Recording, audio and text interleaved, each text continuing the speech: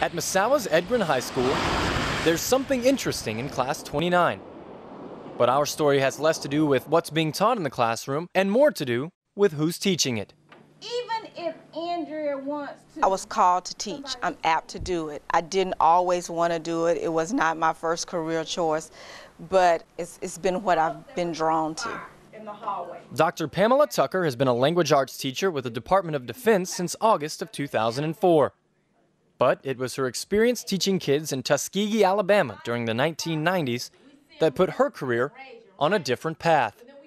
I told the students if I could get at least 10 students to go in any branch of service, either active or reserve component, that I'd go to. And they did it. And I think that they did it to see if I would do it. So, off to Fort Sill, Oklahoma, basic training I went. I had no idea what I was getting myself into, but I soon learned. After graduating from basic training in August of 2000, it wasn't long before Pam found herself in a combat zone, smack dab in the middle of Iraq.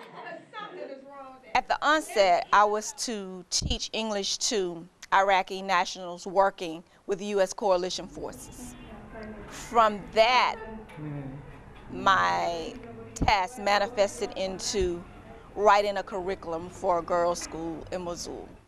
Pam's time in Iraq would serve her well in 2010 when she returned to the Middle East to teach once again. In Afghanistan, I worked for the Army, and my job was to oversee language arts training for the country of Afghanistan. And in this picture is a picture After being an educator for so long in so many different places, what is it that keeps Pam driven to teach? I just want to disseminate knowledge. I want to learn all I can and then teach all I know. Our pathos is going to differ.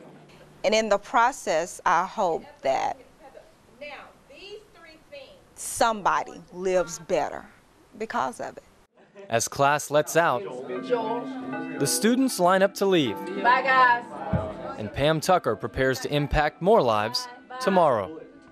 Staff Sergeant Chance Smith, Misawa Air Base, Japan.